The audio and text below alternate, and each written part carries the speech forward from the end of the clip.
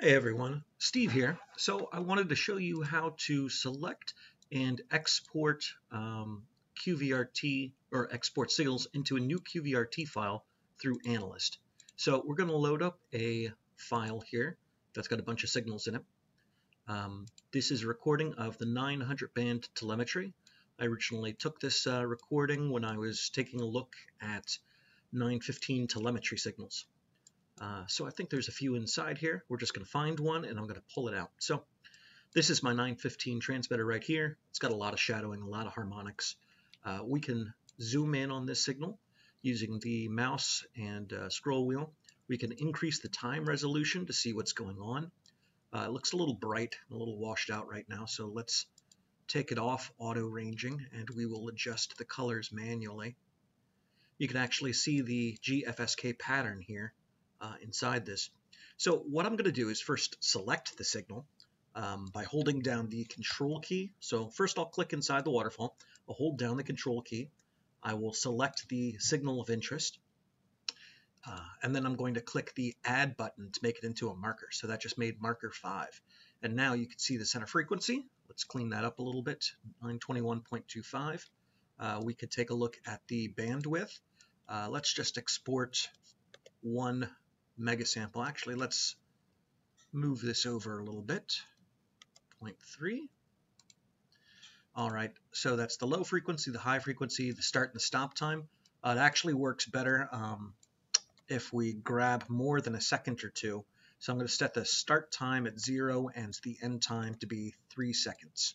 So that just changed around the beginning and end portion of the marker. If I zoom out, you could probably see it a little bit better here. So that's going to go towards 3 seconds. Doesn't really matter. So now we've got our signal selected. Let's focus back in on it. There we go. Now we've got our signal selected and we've got a little buffer space all around it. Let's just go over to markers and click export. So now we've got the chance to save it somewhere. I've got a folder on my computer that I specifically saved some data in.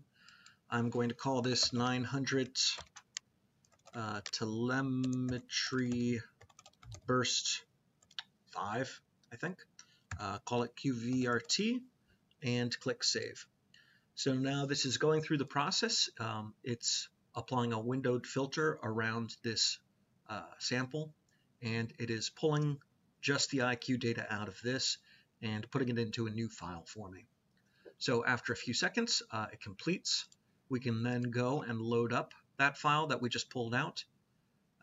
There it is. It's only 11.6 megabytes. When you first load a file, it's got to actually create a file index.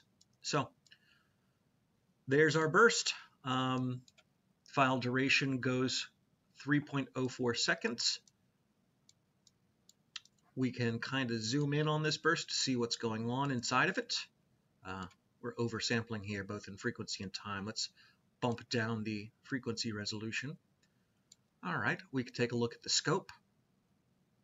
We can take a look at the FM demodulated signal for it, look at a few thousand samples at a time, and you can clearly see the signature GFSK pattern going on here.